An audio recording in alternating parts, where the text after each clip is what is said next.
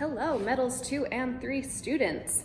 What I'm going to be showing you in this video is just how to form your cylinder that you fuse together for your Tavern mug so that it's nice and round. You can see that mine is this really awkward kind of oblong shape. So I'm just going to use my trusty blowhorn stake. Initially, just to round it out, I'm going to use a plastic mallet. And then once it's pretty round, I'm going to use a planishing hammer to planish my seam. It's pretty smooth, but you can see that I have some bumps, so I want to planish that out. I'm also going to use my planishing hammer just all the way around to texture the pewter. And pewter picks up texture really, really easily. If you have any of those texturing hammers, you know, that have different kinds of patterns carved into the faces of your hammers, they work really well on these. I don't have one right now, so this is what I'm dealing with. You could always also make your own texturing hammer if you have, say, like an old ball peen hammer around, and you can just carve textures into the surface.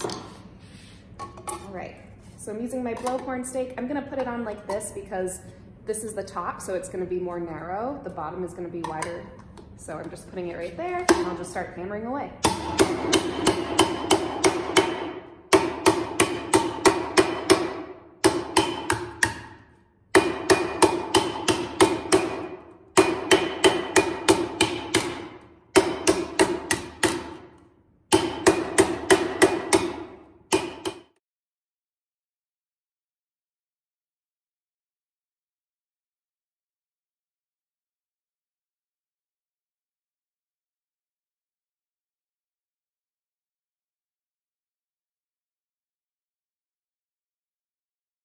Now my cylinder is nice and round, and like I said, I'm gonna start planishing the seam and as well as the entire cylinder.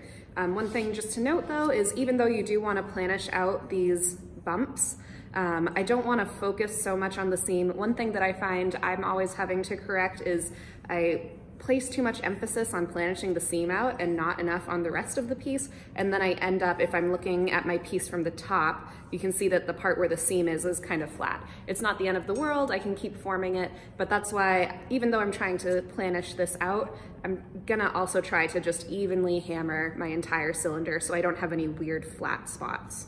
And you can see how I've got some like uneven edges right here. That's not the end of the world. After I do all my planishing and texturing, I'll just trim off that excess.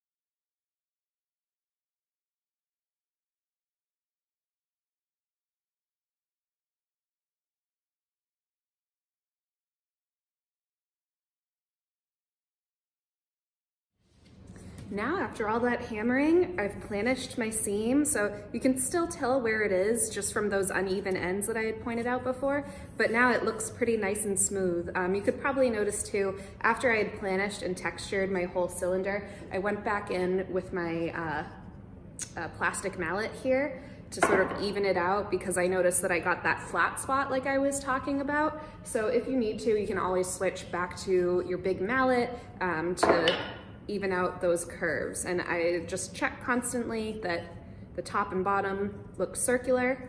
So this is looking good. And now the next step is going to be to trim the top and the bottom and sand it down a bit so it's nice and even. So I'll show you that in the next video. And then finally, one thing I do want to point out is I'm going to use a dry Scotch-Brite pad, one that I only used for my pewter tools, and just wipe off the tools that I was working with.